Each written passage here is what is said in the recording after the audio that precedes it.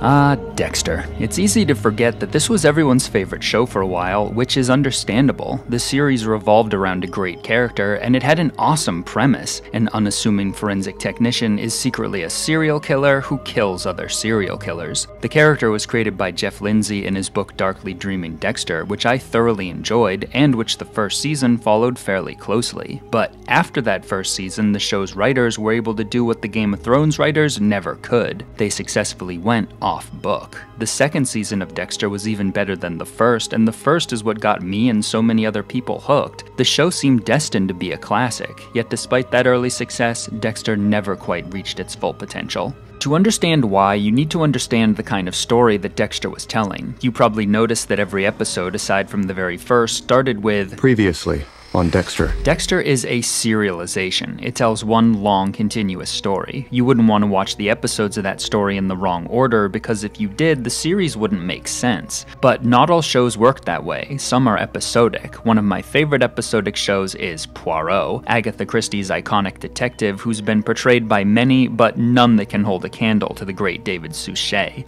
Unlike Dexter, you can watch Poirot in any order you want. It makes almost no difference, because at the end of every episode, the show basically resets. Poirot never changes. He has no reason to. He doesn't have a specific goal that he's trying to achieve, and he doesn't have a dark secret that he's trying to conceal. He's just an oddball detective who's good at solving murders. That's it. Dexter, however, does have a dark secret he's trying to conceal. He doesn't want people to know he's a serial killer. His ongoing struggle to maintain that secret is a big part of what made the show exciting, but it's also where the trouble began. Whoever was in charge of the show did not want Dexter to change. They wanted him to remain the good guy serial killer who never gets caught, all the way up to and even including the very last episode, which absolutely sucked. Yet as terrible as the ending of Dexter was, the issues the show had were set in motion long before he became a lumberjack. I actually think everything wrong with the show can be traced back to one fateful decision that occurred in season 2, which is arguably the show's best. For the entirety of that season, Dexter has been trailed by Dokes, an excellent character himself played by Eric King. You give me the fucking creeps, you know that, Dexter?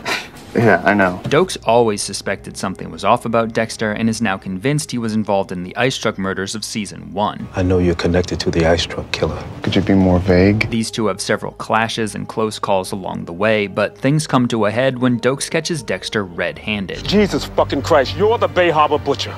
I really hate that name. Now, I'll admit it's kinda ridiculous that Dokes, who's some sort of ex-military specialist, basically trips over himself, allowing Dexter to get his gun, but as stupid as this is, it still sets up an excellent moral dilemma. One of Dexter's defining features is that he lives by a code, one that was taught to him by his adopted father Harry, and that basically boils down to don't get caught and only kill people who deserve it. This code is what keeps Dexter safe and relatively ethical, but more than that, it's what keeps him him. It's his identity. Dexter kills bad people and he doesn't get caught. Yet with Dokes now locked in this makeshift prison, how can Dexter stick to his code? If he lets Dokes go, Dokes will turn him in, and if he kills Dokes, then he'll have killed someone who didn't deserve it. No matter what he chooses, Dexter won't be the same person afterwards. It's hard to overstate just how pivotal this kind of decision is, not just for Dexter, but for any character. Poirot, for instance, faced his own moral dilemma in Murder on the Orient Express, which has been adapted to the screen at least 3 times that I know of. In each version, the shady Mr. Ratchet is found stabbed to death in an isolated train compartment, and Poirot has to figure out who amongst these 12 passengers is guilty. After gathering the clues and interviewing everyone, he realizes they all are. When the legal system failed to convict this child killer, they took justice into their own hands. Now in possession of the truth, Poirot faces his dilemma. Ratchet may have deserved what he got, but this group still committed premeditated murder. Unlike Dexter, Poirot isn't really down with the whole vigilante thing. It's a higher justice than the rule of law, monsieur. Then you let God administer it, not you! Which is why he tells this group that he has every intention of turning them in. Yet when the time comes to tell the authorities, he instead makes it seem like the true culprit is still at large. Whereas the original movie with Albert Finney and the latest version with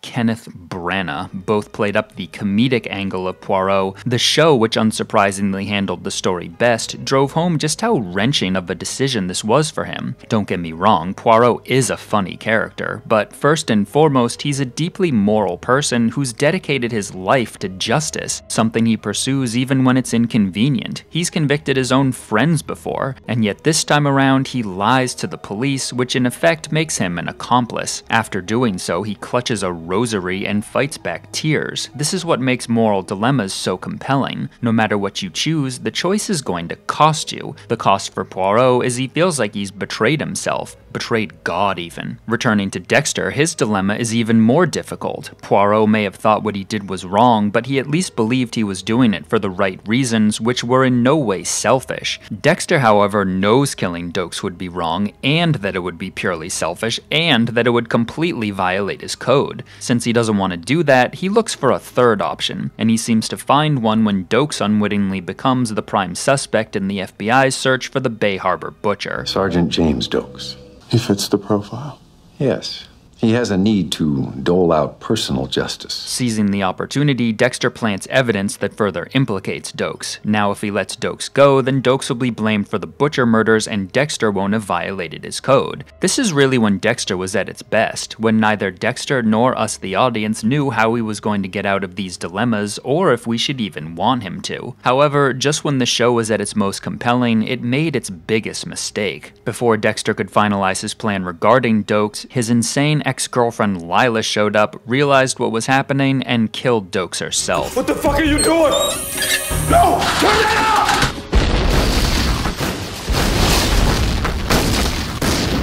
off! So why didn't this work from a narrative standpoint?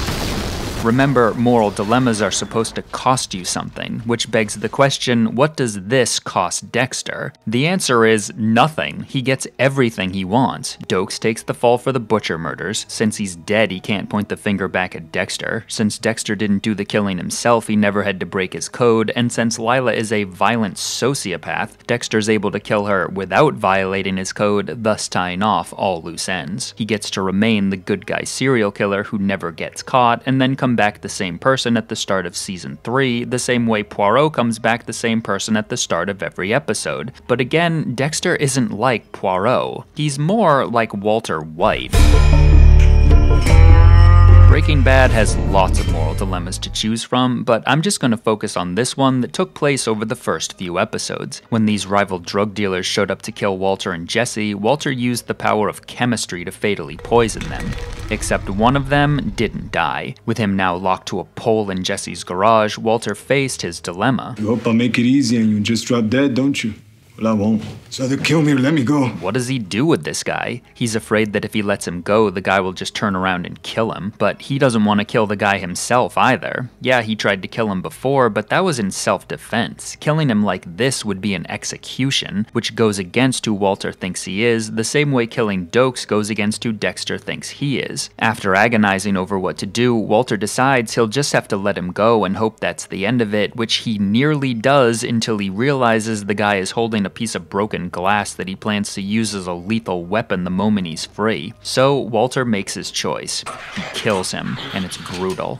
Unlike Poirot, Walter definitely changes, for the worse. This is what a well-executed moral dilemma looks like. Nobody swooped in at the last second to save Walter from making a difficult choice and from paying a price for it. Though Breaking Bad and Poirot were obviously telling very different stories, one critical factor they had in common was they respected their characters enough to not bail them out from making difficult choices, even if it meant we the audience might view them in a darker light. That's why the resolution to Dexter's moral dilemma was so disappointing. Unlike Walter and Poirot, who both paid a heavy price for their decisions, Dexter wasn't even allowed to make one. And as for the decision he was going to make before Lila showed up, to frame Dokes, let him go, and then stick around to see what happens, I refuse to believe he'd actually do that. Think about it. If his plan worked, Dokes would die in prison, and if it it didn't, which I find much more likely, Dexter would get caught. He may be good at covering his tracks, but the real reason he's able to get away with killing people for so long is because no one suspects him. But if Dokes told everyone, including the FBI, who the Bay Harbor Butcher really is,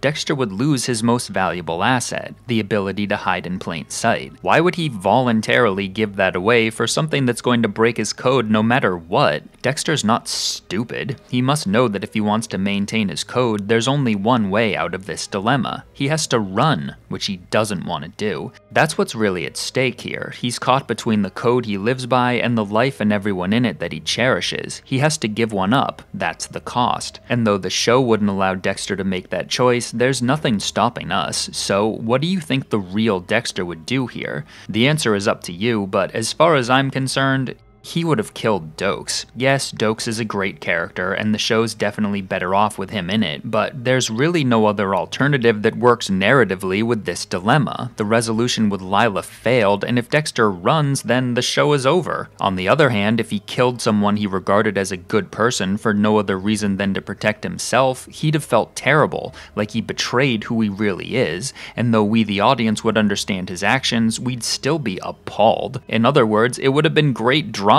but instead, whoever was in charge of the show was hell-bent on preventing Dexter from doing anything that might turn us the audience against him, even if the alternative made him less interesting, which is exactly what happened. After this cop-out, the quality of the show went way down. Even with John Lithgow's stellar performance as the Trinity Killer, the next 4 seasons all blended together, and not in a good way. It wasn't until season 7 when Deborah learned the awful truth and the net surrounding Dexter seriously started to close that the show returned to form. Are you a serial killer? It was exciting, it was heartbreaking, and it ended with another great moral dilemma. Now under the most pressure he's ever faced, Dexter lured Maria LaGuardia, his longtime boss, into this shipping container where he planned to kill her and make it look like someone else did. He's doing this because Maria, who always thought Dokes was innocent, has finally figured out that Dexter is really the butcher, and she's on the verge of being able to prove it. Similar to Dokes, Maria is forcing Dexter to make an incredibly difficult choice. Does he give up the life he loves and run,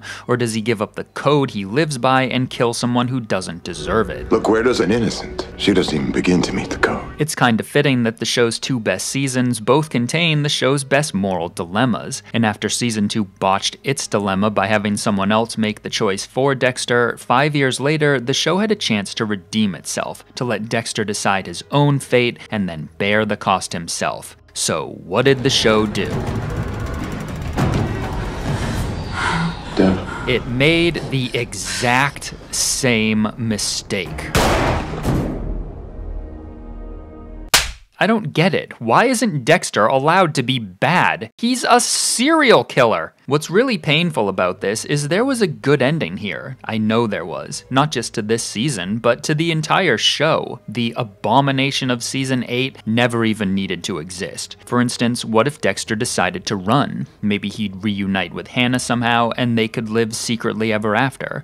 While I was watching the show, that's honestly what I was hoping for. The immediate issue with that ending is it's not really dark enough. It kinda lets Dexter off the hook. To address that, he could straight up kill Maria, which would cost him whatever morality he has left, and make it clear beyond any doubt that he's no longer a good guy serial killer, he's just a killer. That definitely could have worked, and if Dexter goes full evil, then it sets up a potential showdown between him and Deb. But there is one more option. Even though I think Dexter would have killed Dokes in season 2, it's not guaranteed that he would have killed Maria 5 years later. For one, she doesn't fit the code. For 2, unlike Dokes, Maria has already publicly accused Dexter of being the butcher. If she wound up murdered right after this, Dexter would look pretty suspicious. And lastly, over the course of the series, Dexter develops more and more of a conscience. Somewhere along the line, the fake life that we created as a cover for me to kill became real. It's not fake to me anymore. As he's preparing to kill Maria, his imaginary father asks him, where does this end? Where will this end? And Dexter has no answer. Deep down, he likely knows that if he goes through with this, it will never end. He'll just keep killing whether it violates his code or not. But what if at the crucial moment, Dexter realized he just couldn't do it? If that happened, he would in effect give himself up, and Maria could simply arrest him. At that point, Dexter would lose everything and everyone that he cares about. It'd be a sad ending for sure, sure, but justifiably so. Dexter's story has always been a tragedy. He may have been ridding the world of bad people, but he destroyed a lot of good people along the way, including those he loved. If Dexter had been allowed to choose one of these outcomes, and then accept the consequences of his decision, it would have been a fitting send-off to a great character. But instead, we got what we got. 2 good seasons, 2 mediocre ones, 2 god-awful flaming piles of garbage, and 2 almost great seasons that were both held back by a show that didn't understand moral dilemmas. No, I can't let you go through with this!